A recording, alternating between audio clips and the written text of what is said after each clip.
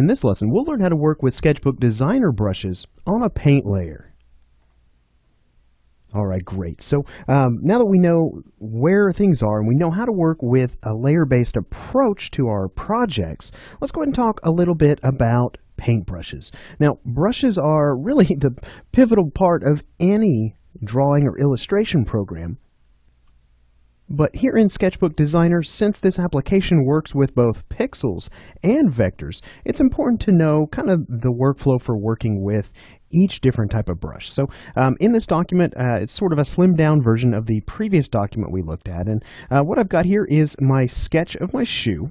And you can see here if I select that layer folder, I've actually dropped the opacity on that just a little bit. We've got a color layer hidden down here. We'll get to that in just a moment. But let's go ahead and work on this shoe layer up above the sketch. So the brushes here, notice it's a paint layer. The brushes are going to be in this area right here. And these are your basic SketchBook Designer brushes. Notice that I have a pencil selected. So moving from left to right here, we have our pencil, we have our pen, we have our paintbrush, our marker, our airbrush, our solid brush. This one is a custom brush. We'll actually be learning about this in another lesson. And then we have our eraser right here. Now, these brushes are great on their own. You can sit here and you can experiment with some of these if you'd like. Maybe draw out to the side. You can kind of see what a pencil looks like compared to a pen, compared to maybe a brush, or even a marker or airbrush. Let me undo back a few times. Now, when it comes to undos and redos here inside of SketchBook Designer, Control-Z is your undo, Control-Shift-Z is your redo, just like so.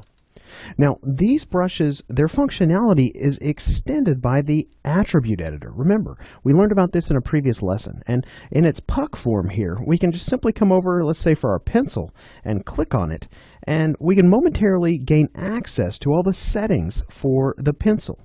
You can see here there are actually 3 different basic pencils here inside of SketchBook Designer. We have our sharp pencil, we have here the second one, which is our medium pencil, and then we have our dull pencil here.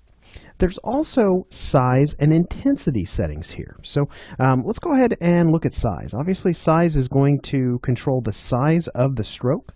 If we were to set that all the way up to like a 12 point, you'll notice that as I do that, we actually get sort of a stroke preview right in the center of our canvas. So if I come in now and begin to draw with the pencil, you can see what it looks like with a very large stroke. And honestly, if I draw really lightly with my Cintiq, you can see that it is indeed pressure sensitive. I can draw really heavy or really light, and I can get a stroke that is sensitive to the pressure I'm utilizing. Now let's just go ahead and expand the attribute editor here because size and intensity can both be controlled with keyboard shortcuts, and this is a really great way to control both of those. So if I hold the B key on my keyboard and just drag to the left, watch that size slider. You'll see that actually starts to go down. And we can drag to the right to increase the size. So let's go ahead and ramp that all the way back up, and let's look at intensity. And we'll just come up here to our color editor, and let's just go ahead and give this like an orange color here. There we go. So intensity right now is set at 50%, and I'll just drag a nice line there.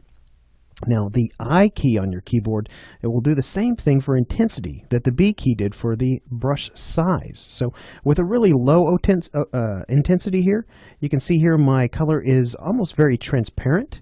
And with a very high intensity, we get a very vibrant, fully saturated color. So that is the size and intensity of your brush.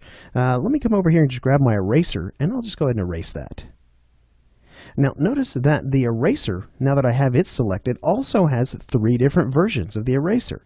And if we mouse over those and read the tooltip, you'll see there's hard, medium, and soft. So again, that just pertains to how you want to erase. If you want to erase with sort of a soft edge, sort of a medium soft edge, or sort of a hard edge. You can see the difference between those 3. So we'll just go ahead and erase those 3 again.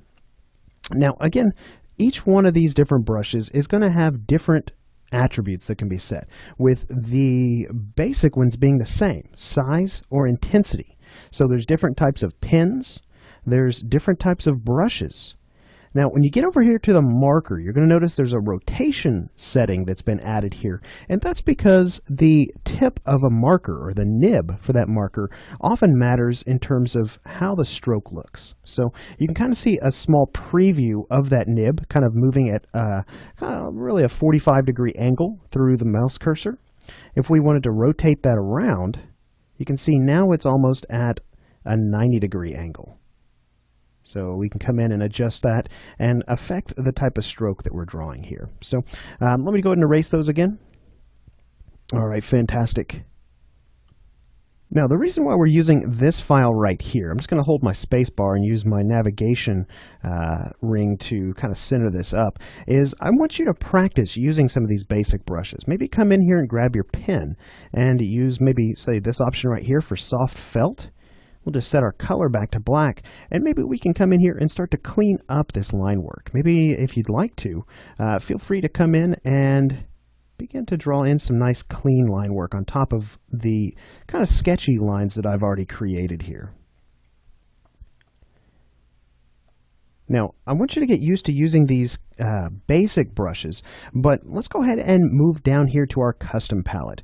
Now, I know there's some options here. We're going to look at these in just a moment. These right here are for snapping your brush stroke to either the brush, or rather snapping the brush center to the edge, or to a curve, or snapping the edge of a brush stroke to a curve. We're going to learn about that here in a couple of lessons, so don't worry about that just yet. But in terms of the custom palette down here, I'm just going to go ahead and drag this up. There we go. We've got a lot of different brushes down here inside the custom palette, and you can use any of these brushes on a paint layer. You can see there's several different types of special effects type brushes. You can see some ink splots, things of that nature.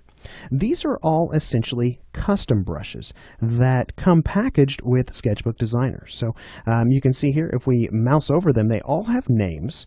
You can come in and utilize brushes down here, or you can utilize the basic brushes up here. Now, when I talked about these settings right here, we're going to get to these in just a little bit, but these right here control the locking of transparency when it comes to the strokes you paint. So over here, we're basically locking one aspect of a layer. So let's bring in our color layer right here. Now in this layer, I've just simply come in and I have filled the entire shoe with this orange color. So I'm going to come in and grab, let's say maybe we'll just grab the solid brush here. Now the solid brush really doesn't have many options. It just has a size option here in terms of the attributes for it.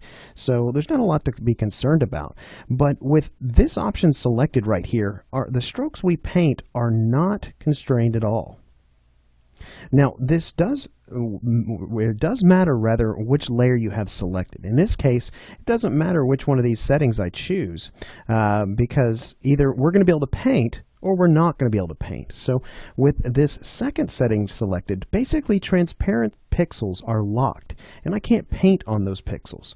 Whereas with this particular setting checked, you can see I can paint anywhere. Now let me just undo back a couple times, and I'm going to come down and select this color layer because I'll illustrate that for you here. You can see I can paint anywhere, covering up my orange as well as covering up the transparency. But if I come over and select this option here, and let's say we wanted to paint maybe kind of this section of the shoe black, you can see how quickly and easily we can do that because I know that this particular layer contains both transparent pixels and opaque pixels. So this option is basically restricting the paint that I'm applying to just the opaque pixels only. So feel free to experiment with this option a little bit. This is actually pretty cool. A lot of other applications actually handle this inside their respective layer manager. So in this case, we're actually controlling this as a setting for the brush that we're currently utilizing. So again, feel free to experiment with any of these basic brushes here, as well as some of these maybe down here inside the custom palette to get used to painting on paint layers here inside of SketchBook Designer. Now with paint layers, a good grasp on that, we're going to move on, and in the next lesson we're going to begin tackling how we can work with brushes on a vector layer.